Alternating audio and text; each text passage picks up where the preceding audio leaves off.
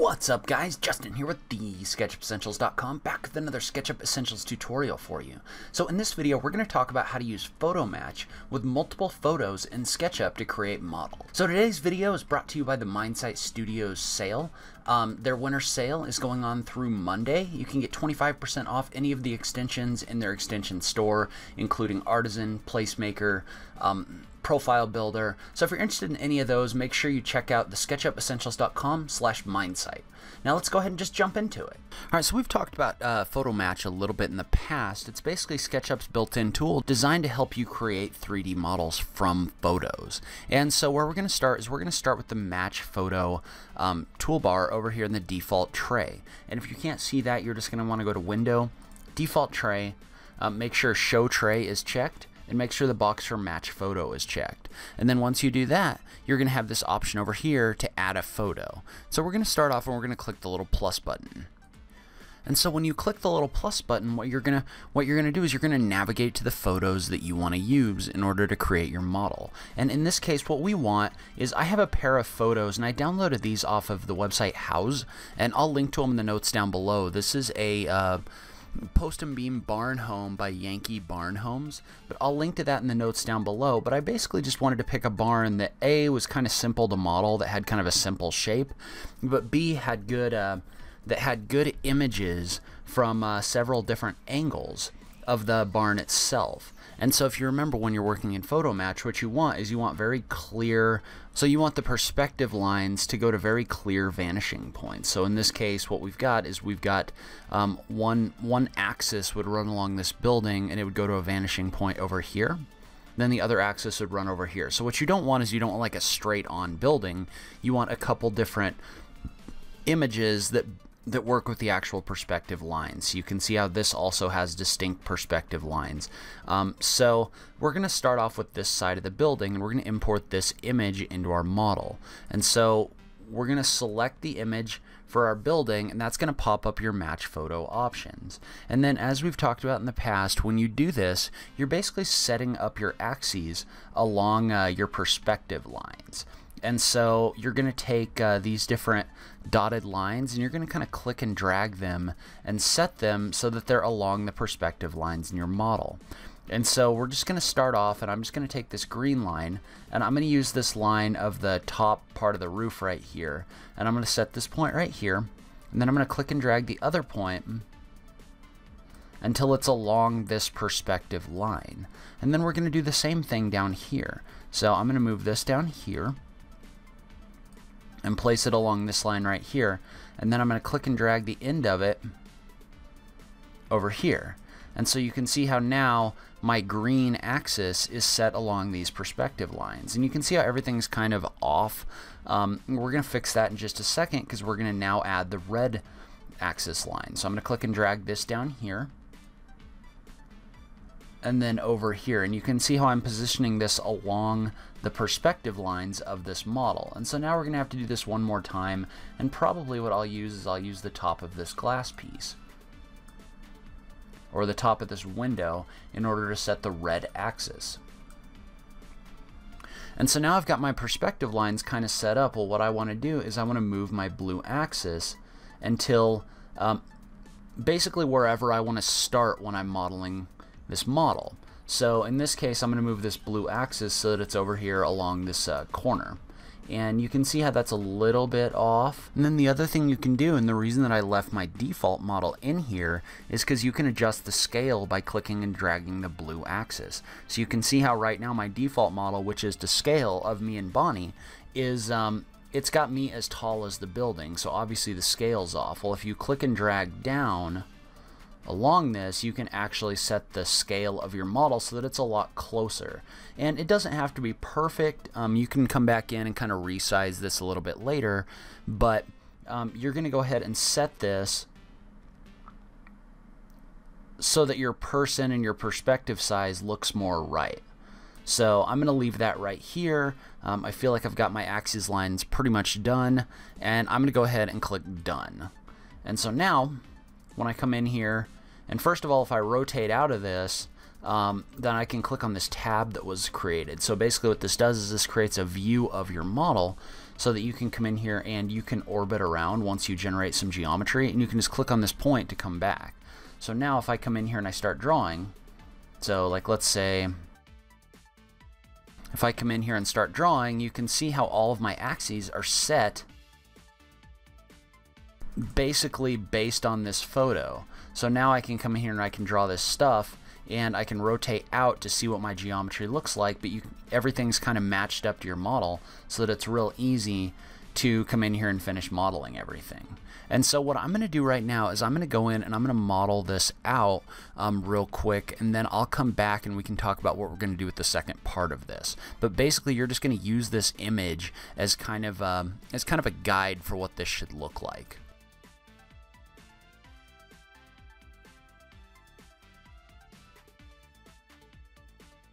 Alright, and so one thing I'm going to do is when I've modeled this corner piece right here and I've got my overhang kind of figured out, what I'm going to do is I'm going to move this across, and I'm just going to flip it using the scale tool, and you could also mirror it.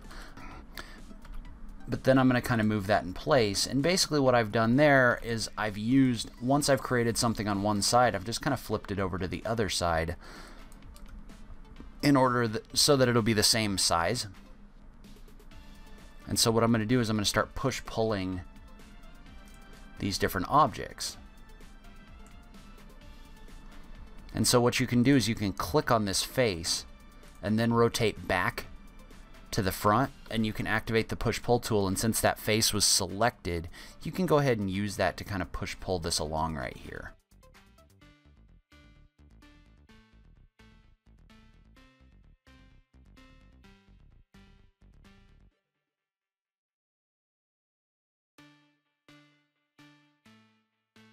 And one thing I'm doing right here is I'm using the push-pull tool in the create new face mode.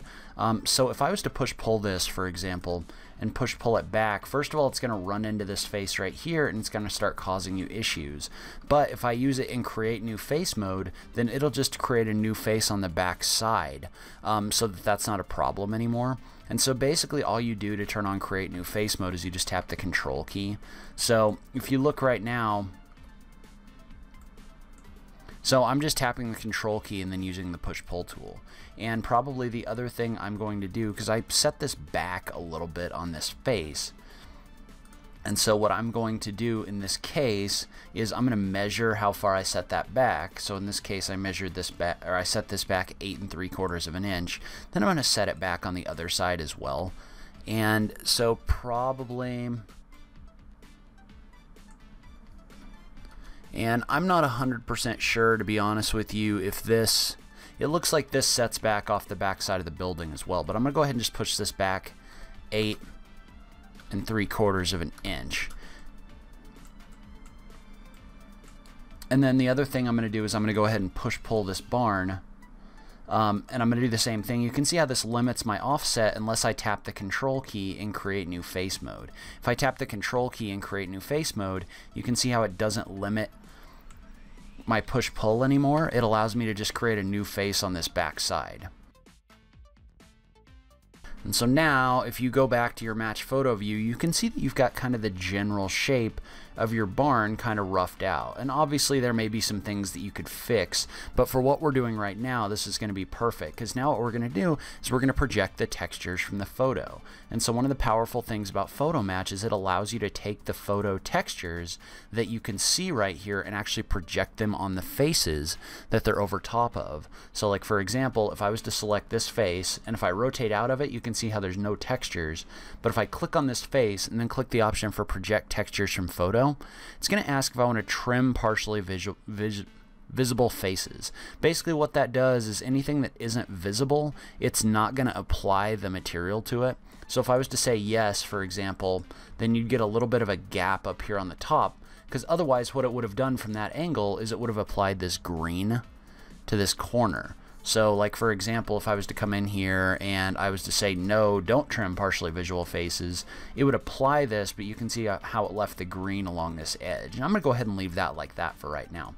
So what I'm going to do is I am going to go ahead and apply the textures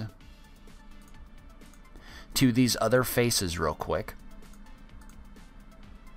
And I'm actually not going to do it for the roof, because the roof is just kind of a shingle. So you can just do that with a texture and kind of get a better look, I think. I mean, you could come in here and apply that if you wanted to. The problem is you've got kind of an extreme angle, and so everything starts getting distorted. So for right now, I'm not going to do that, and I'm not going to model this top part either, because the point of this video is more to come in and show you how to do the multiple photo match. And so what we've got is we've got this building that's got all your textures on this front side, but if you rotate around, there's no textures on the back side. And so what we want to do is we want to add a second matched photo to this. And the other thing I'm going to do real quick is I'm going to figure out what my overhang was on this side. So in this case, I guess I did it about 1 foot. So we're going to add that overhang on this other side as well. So I'm just going to click on this face, use the push-pull tool to push that out 1 foot. And so now what we need to do is we need to add a matched photo to this other side. And so in order to do that, we're going to go ahead and click the plus button. And you're going to select your other photo. So in this case, I've got my building 1 photo, and we're just going to do the same thing. So we're going to match up our perspective lines.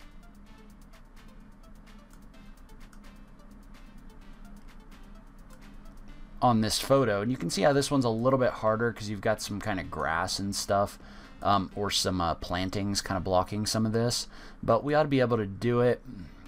I can just use these windows to set up the red, so just along the length of these windows.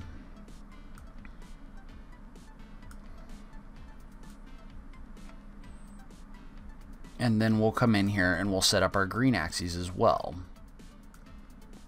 So, and you can see how because of the shape of this barn, this is actually pretty easy to do. So you just have to set these real quick, and then what you're going to do is you're going to move this origin point so that everything kind of matches up.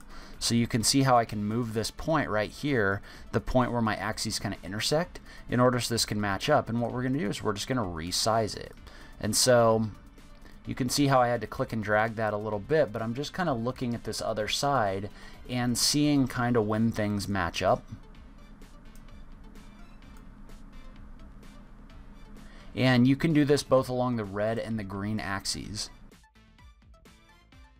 So you can see how I'm clicking and dragging this. And one thing that isn't working really well is what's going on this back side over here. And so we'll have to mess around with that in a minute. What we may end up doing is we may end up bringing this piece in and just manually dumping it on that face. So for right now, let's just focus on the big face of this barn.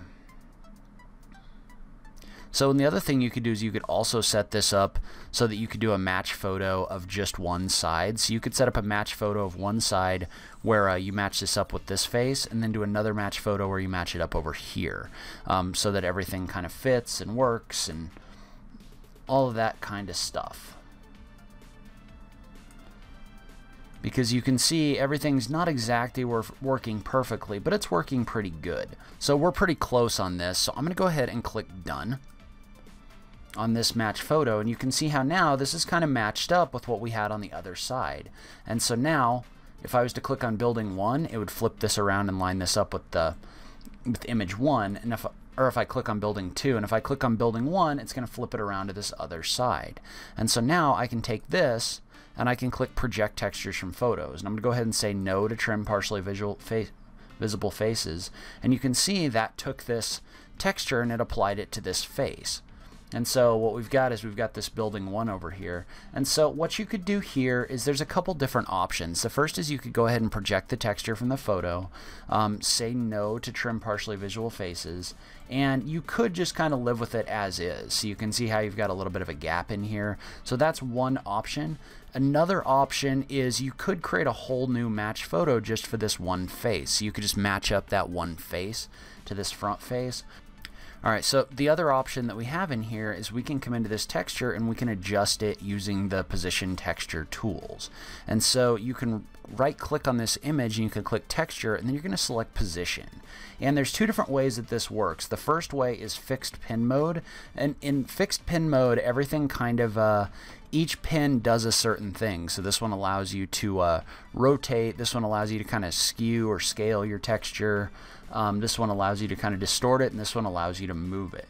And so you could do it in this mode and just kind of move your texture over and then use the scale option to kind of resize it. So, and that actually looks pretty good. So that's kind of resized and placed on this face. So I'm actually pretty good with that. The other thing you could have done is you could also right click and uncheck the fixed pins, and then you could take each pin and set them to a certain point and then click and drag them and move them on the face. So I'm actually going to leave it as is because I like the way that turned out. So you can see how now I have my barn building, and I have windows on this side and textures from a photo on this side, and then textures from a photo on the other side. And now I could come in here and add like a shingle material, and if I wanted to, I could start kind of tracing over these windows and using them as a base in order to work with this. The other thing we could do is on this face right here, if you remember, that didn't show up very well in our match photo. Well, what you could do is you could import. So what you could do is you could go to File, Import, and then you could select one of your images, and I think this was the building 1 image. You could actually import that as a texture. So you can click Import, and you can import it as a texture, and then you could actually use the texture position options in order to place this in here. So in this case, probably what I would do is I'd go ahead and set my points. So I'm just single clicking and moving these so that they correspond to the right point in my model, because I'm going to have to click and drag them in a second. So once I set my 4 points, then what I can do is I can click and drag each point to the corresponding corners in your model. And I know it looks crazy right now, but give it just a second and it'll make sense. So you can see how I set those corner points, and then I click and drag them so that they show up in my model. Well, now that piece of image is now showing up on this face, and I realize it's kind of lower resolution. I'm not using high resolution photos in here. You do have to be a little bit careful with high resolution photos, but now if I come in here and I click done, now I've got this door placed on this face, and I realize this gate's kind of in the way, so you might have to model around some of that. But so that's basically how you would come in here and you would use multiple photos in Photomatch, and you can do this for as many photos as you want. So basically you're just setting your textures. After you set up your first photo and you start modeling your building, basically you're setting up your other options so that you can place your textures in your model. That's where I'm going to end today's video. Leave a comment below. Let me know what you thought. Was this helpful to you? Did you know you could do all this with textures in SketchUp? I just love having that SketchUp conversation with you guys. If you like this video, please remember to click that like button down below. If you're new around here, remember to click that subscribe button for new SketchUp content every week. If you like what I'm doing in this channel, please consider supporting me on Patreon. Every little bit helps, even if it's only $1 a month. But in any case, thank you so much for taking the time to watch this. I really appreciate it, and I will catch you in the next video. Thanks, guys.